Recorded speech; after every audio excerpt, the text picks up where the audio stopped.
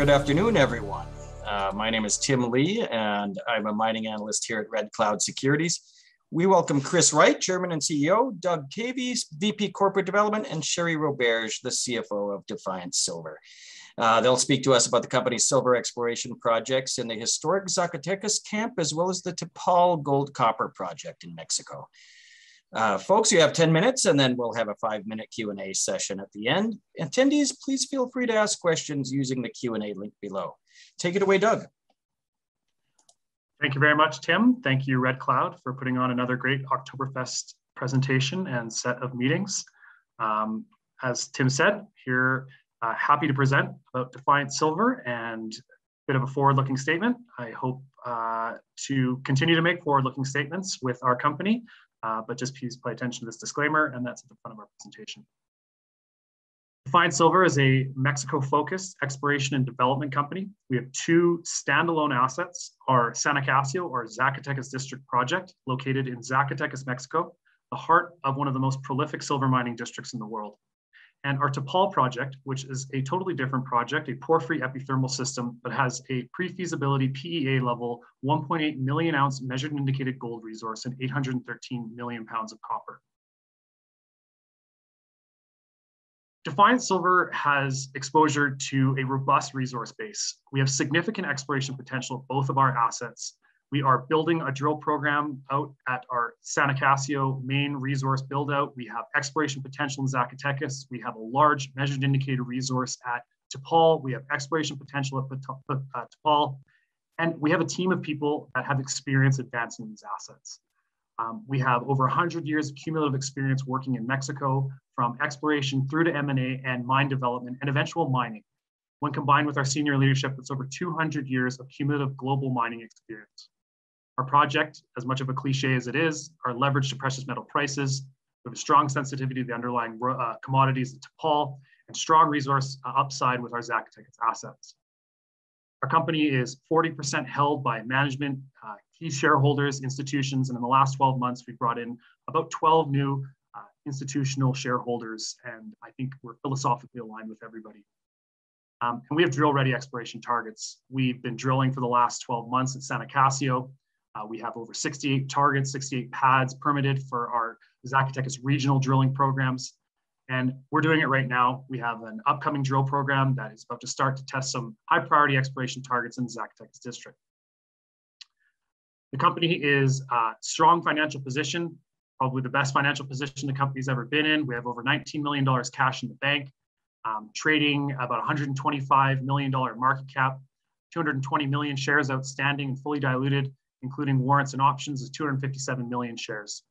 As I mentioned, about 35–40% institutionally held, and trading pretty actively, pretty good volume on the Toronto Stock Exchange.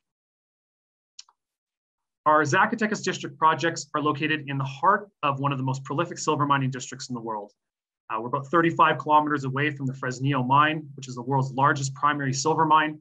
And that's right next door to MAG Silver's Juanicipio mining project, a joint venture with Fresnillo, which will eclipse Fresnillo as the largest primary silver mine in the world. We have an option to acquire the entire district if we don't already own it. And only one license in our entire portfolio isn't available to purchase an NSR. We have a small starter resource, and we've been consistently adding to the known mineral volume of that main resource area. But what we really like to think of is this is Fresnillo from the 1960s, both as an exploration methodology, but a proof of concept that when you step into these districts and you look for the productive structures and test them, that they yield favorable results. We have a very similar crustal position as Fresnillo. And it's important to remember that Fresnillo, which is currently the world's largest primary silver producer, was out of ore in the 1960s. They conducted 10 years of mineral systems geoscience and discovered the Santo Nino vein, which was 3 meters of 1,000 grams silver, 1.6 grams gold, and about 1% combined lead zinc.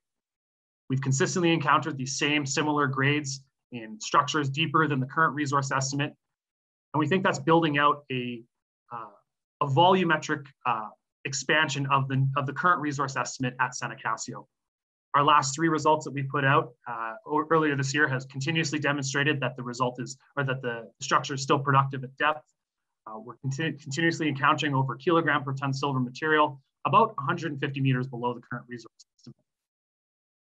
When you look at the long section through the deposit, you can see that we are well below the current resource estimate, but in an area where we can leverage the considerable historical infrastructure and in-place infrastructure in Zacatecas. Zacatecas is a mining camp with over 450 years of mining history, and we've been leveraging that infrastructure with a cost-effective drill program in our main Veta Grande resource area. In this photo, you can see we're drilling underneath a power line next to an open pit with a paved road drive coming to the mining property itself. In 2020, we acquired an option to acquire Pan American's Zacatecas district land holdings. It tripled our land position in the district, and it added about 20 kilometers of vein strike length of untested drill targets. We have a permit to drill that property. We'll continue to work up additional targets, and we expect that we'll start drilling there in the next week. In the north is the Panuco block, which is currently being drilled by Zacatecas Silver. They're drilling on strike of a Panuco block. But what we're really excited about is the Palenque structure. It's a series of structures, a series of veins, about 4 kilometers in strike, over 12-meter wide in places with grades up to 700 grams per ton silver. We'll start there. We'll move into Tawares. We'll test the El Puerto structure, test the Palenque structure. And we see this as true resource expansion potential, true exploration resource expansion potential in the area. Very rare that you can step into a district that's well mineralized, this well understood, and acquire a substantial land position of undrilled high-grade vein structures. About 1 kilometer away from the historic tailings facility of the Veta Grande vein system. The Veta Grande mines. So we see this as a true mineral systems expansion potential, and that supports our theory that there is a lot more discovery potential. So how are we going to do this? We know discovery-focused mineral systems geoscience works. 3 kilometers away from us, Capstone Mining is in development and mining at their Cosamine mine. There are over 1,000 meters of vertical profile of mineralization at the property. We're fully financed to do our two-pronged exploration program, building out on our cornerstone resource estimate, but then also our exploration drilling program at Tawares, Palenque, and El Puerto. So in the next 12 months, we'll continue to drill out our regional exploration, but ongoing drilling in our main resource area, adding ounces to an advanced asset. In 2018, we acquired a project called Paul. Paul's an advanced gold copper project. It has a PFS, a PEA, and a current PEA that was done in 2017 with an M&I resource of 1.8 million ounces gold and 813 million pounds of copper. Over $27 million has been spent on this asset to date. It's got great infrastructure. Nearby port facilities include one of the largest concentrate shipping facilities in Western Mexico. You can drive to the projects about 4.5 hours from Guadalajara. Surface rights are held by private landowners as opposed to ejido ownership, as you see elsewhere in Mexico. And through a series of exploration campaigns and a lot of regional work and a lot of desktop remodeling, there's a significant exploration target, which is an untested high-grade gold feeder system and the roots or the core of a porphyry system that remains open at depth. The 2017 PEA that was done at Topal demonstrates some robust economics at $12.50 gold and $2.50 copper, at a 2.3-year payback of a $214 million initial capex, gives a 24% post-tax IRR and a post-tax NPV of $169 million. At $1,500 gold and $3 copper, that post-tax NPV doubles to $345 million US. In early 2021, we entered into an option to repurchase the 2.5% NSR, and that adds substantial value to the post-tax NPV of this asset as well. The thesis of the company is that this can be a 100,000 ounce a year, 10-year producer. And that's not by pushing ounces, as you can see from the front of the life of mine production forecast, into the back end of the mining, but by organically adding ounces to the back end of the production schedule. That being said, it's a pretty tidy operation from the 2017 PEA. Initial capex, $214 million US dollars, all-in sustaining costs, $396 per ounce. And that delivers an averaging 79,000 ounces a year and 32 million pounds of copper. So where are we going to pull a rabbit out of the hat with that back-end mine forecast? Well, as I mentioned, over the past 12 months, we've been doing a substantial amount of desktop work, which includes a lot of remodeling, understanding what the structures are, why are the mineral systems in place where they are, and we've broken it down into 2 blocks. The west block, which is a porphyry dominant block, and the center block, which is porphyry epithermal block. That's important because the center block hosts a number of high-grade gold targets. The west block hosts what we think are near-term resource building targets within or are surrounding our conceptual pit boundaries from the 2017 PEA. as I mentioned, the West Block, which is that more porphyry style mineralization.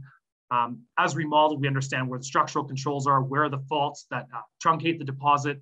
And as you can see from the approximate base of the current pit shell design, the deepest hole into this part of the system, which is into the highest value NSR rock per ton on the property, cuts 188 meters of 1.04 grams per copper and 0.38%, 1.04 grams per ton gold and 0.38% copper. And that does add substantial volume to the actual vertical profile of the mineral system. And just given the forecasted mining production would fall into that years 6 through 10 of mine life. So we do see that mineral resource build out potential that we believe we can test. Our goal with this target, as it is hotter alteration and hotter temperature mineralization, we believe this is getting closer to the core of a porphyry system, is to test this at depth and see what the vertical extent of this mineralization is. The other block that we have is the center block, is more porphyry style or porphyry epithermal block. Could be a bit shallower style mineralization. When these shallower, these epithermal structures have been cut, they come back at very high grade gold, 25 grams gold, 565 grams silver. That's in a corridor of mineralization that comes up with up to 5 grams gold and 150 grams silver at surface. And that's supported by coincidental geophysics, strong structural geology, alteration at surface.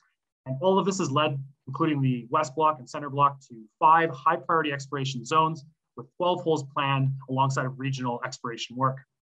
This is all alongside an initiative where we are accessing long-term surface rights agreement for mine construction, so that at the end of these campaigns over the next 12 to 24 months, this will look like a different asset, will look like a project that is much more shovel ready than it currently is.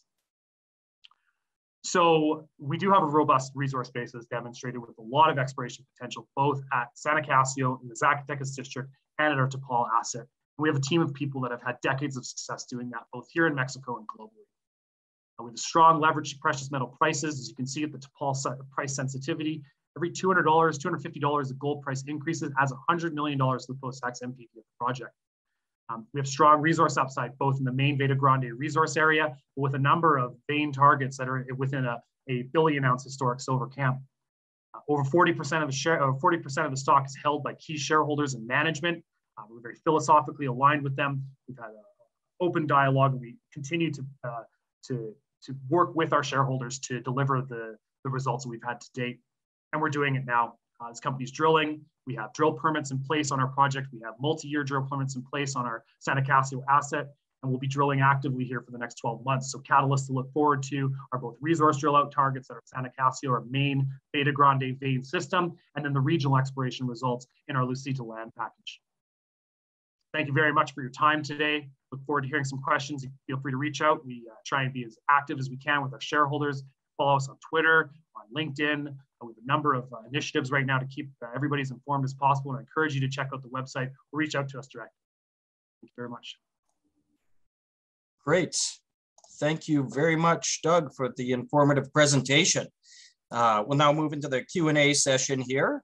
And I think we do have a quick question, but with the with Lucita and the vein system that you've identified there, what work has been done on that system in the past? So in the north of the Lucita license is called Panuco. Panuco is a well-known district in Mexico. It hosts on the project adjacent to us, hosts a 19 million ounce estimate that was recently undergone a number of metallurgical tests and is being drilled as we speak up to our property boundary. That was drilled in the north. Pan American Silver had a number of successful drill campaigns, returned high-grade silver, and we have all of that core. So we'll continue to watch what's going on in that northern central block, which is the Palenque and El Puerto, and some of our veins, the Tahuares veins, we'll look to dip into that part of the block. I've seen a very traditional long-term Mexico or mining history. So there's old shafts, there's old trenches, historical workings. And then peripheral to the actual land position, there has been some drill holes that have come up with some very high-grade silver results. So since we've acquired the asset, we've done an extensive mapping campaign over the asset, resampled a lot of the veins, and then target ranked so that when we go and drill it, we'll drill our best targets first. It is a very well-known camp, so there are a number of people who do know about this asset. we followed the very well-defined linear exploration profile that we've successfully done in other projects elsewhere in Mexico and globally. And that has allowed us to rank the target. Great. All right, well, thank you again, Doug, Sherry, and Chris for the presentation today. And thank you everyone out there for joining us.